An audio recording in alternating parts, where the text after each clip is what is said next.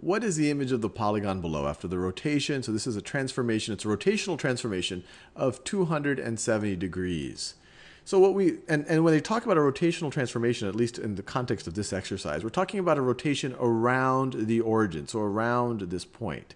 So the way I like to think about it is pick one of these points, one of these orange points, and essentially rotate it around the origin 270 degrees. So let's do that. So this would be rotating it, and when we talk about positive angles, we're talking about going in the counterclockwise directions. The same way that we typically measure angles when we're doing trigonometry with the unit circle and things like that. So here, so we started here, and let's rotate 90 degrees. Then we could keep rotating, rotate another 90 degrees, so we've rotated a total of 180 degrees, and then we rotate 90 more degrees to get to 270. Let's do a couple more of these.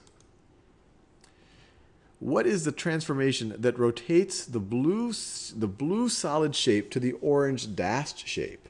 Now this one's a little bit, we don't have the manipulative here to help us answer that question. So this is really going to challenge our powers of visualization. So the main thing is to pick a point on the blue shape and see where does it end up on the orange dash shape. And I'll pick this point right over here because you can see it's kind of pointing straight in that. It's pointing straight to the top left. And then when you go onto the orange dash shape, it's pointing to the bottom right. So this one went all the way around. So you could say it was pointing from this direction and it went all the way to going in the exact opposite direction. And so this was a 180 degree transformation, 180 degree rotation.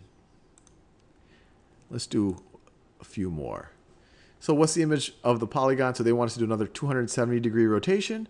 So like before, so let's rotate this 3/4 of the way around. So let's see how we can do that. So right now, so this is going to be a little bit trickier. So if we, actually I'm going to pick this point because it's easier to visualize the 270 degrees. So now we've done 90 degrees.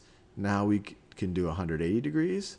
And now we've done 270 degrees.